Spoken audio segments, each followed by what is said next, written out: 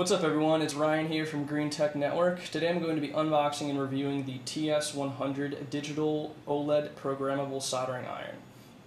It tends to be a little bit on the more expensive side when it comes to soldering irons. It's around $60 depending on where you buy it from, but it does have a lot of features and it's very small and portable. So to start, I'll talk a little bit about what it offers. It has a STM32 microcontroller chip inside, which is what powers the programmable portion of the soldering iron. Controls all the temperatures and all the multiple different settings you can do. There's different sleep settings. If you haven't been touching it for a while, it'll turn off.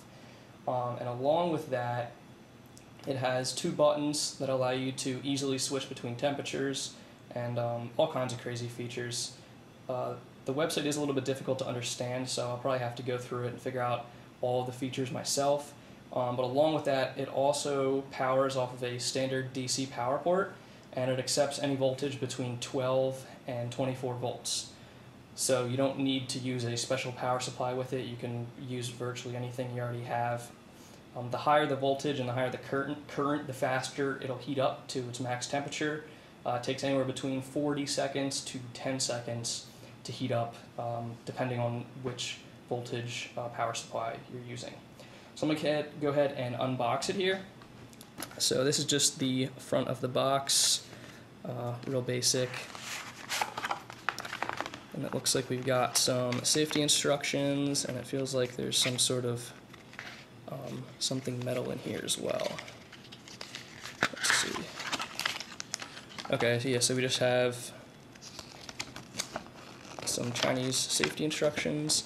There's a more detailed manual online that I was looking at before I purchased this, so I'll definitely put a link to that, as well as the link to buy it yourself.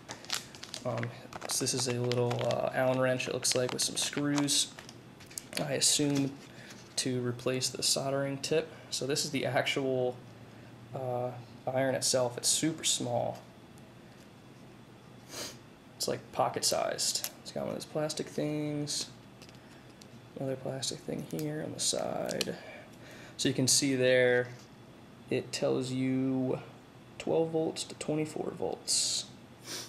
And on the back, we've got the DC power port and micro USB. Apparently you can connect this to your computer and program some of the settings.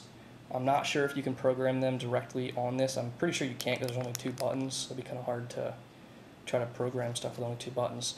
So I assume you're going to have to download some sort of firmware software and plug in the USB cable, but I guess I'll get to that in the latter portion of the review. So then we just have, I have another little Allen wrench here I'll use instead of opening up that one right now. So this is just the little screw here to take off the front of it. Didn't open that up enough. And pop in the soldering tip. There's, I think, 5 different style tips they offer. If you have a special, that looks like, I think this should just pop off now.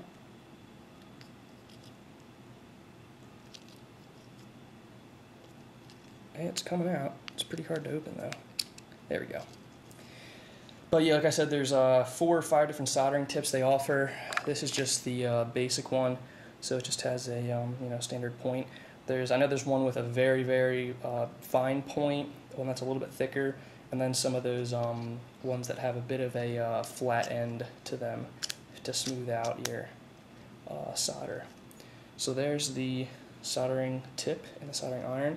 It's got a pretty nice feel to it. Like it feels kind of like a nice mechanical pencil almost.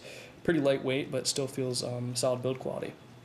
So I'm gonna go ahead and turn this thing on and do some test soldering on it just to show you how it works. So it has been a few days since I did the initial unboxing of the TS100 soldering iron. I wanted to get a good feel for how it works in the field before I did the actual video review, and I have to say that this is definitely the best soldering iron that I've ever used. The build quality is really nice, and it has a lot of really cool features that I didn't realize it even came with when I first purchased it. So I'm going to start it up and just give you an overview of how it works.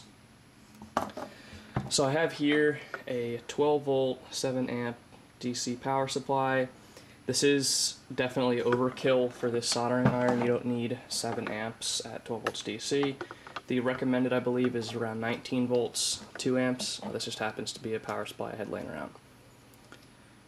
So you connect the power, and it first shows up as at version 2.11, which is the version of the software installed on it. So what's cool is it doesn't get hot at all. Like, it's, cool to touch when you power it up until you press this button here. And then once you press this button, sometimes you have to press and hold, it'll start heating up. So this is a decent example showing how quick it heats up just with a 12 volt power supply. So I believe it's set for 300 degrees Celsius. And as you can see, it climbs up pretty fast, so if I had to guess, probably around 20 seconds. It takes maybe 25 seconds to reach its 300 degrees Celsius, which, there you go. So it's ready to solder now, and if you want to change the temperature, you press and hold this button, and then you can cycle through pretty much any temperatures you want. It goes down to, I believe, 100 degrees Celsius, yeah, and then all the way up to 400 degrees Celsius, which is pretty hot. And I generally use it on 300, maybe 310, 320, depending on what type of solder I'm using. So you can see it's heating back up from when it was set to 100 degrees. So the other kind of cool thing about this is it doesn't get hot at all. So I mean, this thing isn't even remotely, isn't even slightly warm, the plastic enclosure. This start is a little bit warm. Like it might burn you if you kept your fingers on it for a while, and then obviously the tip gets hot. But the actual enclosure itself doesn't even get slightly warm after using it for half an hour, which is pretty neat. The other kind of cool thing is that if you put the soldering iron down and let it sit without touching it, I believe it has some sort of accelerometer or gyroscope inside it that determines if if it's been moving. And if you let it sit for a while, sometimes you're organizing components before you solder, you put it down and you're not using it for a bit, it'll actually go into kind of like a hibernation mode where it cools down to 200 degrees Celsius, which saves a little bit of power, which is kind of a neat feature. That is programmable, so you can connect this via the USB port, and there's about 6 or 7 different parameters you can change. It's just a text file, so it's not really programming per se. Like, you're not developing temperature curves or anything like that. You're just changing certain timed variables, like on how quick or how long it'll stay cool, or how long it has to sit before it starts to cool down. The one kind of negative thing I've noticed is that I'm left-handed, so if you hold it in your left hand, then the temperature is upside down, which kind of sucks, and then the buttons obviously are kind of like reversed, so this goes down and this goes up. But if you're right-handed, it's not really a problem. I guess the only other complaint is the holding it here, it can be like a little bit like slippery, so it feels like sometimes it's gonna get pulled back from this wire and you might end up grabbing the hot piece real quick, but it's not super hot, so it won't burn you. But that's pretty much it.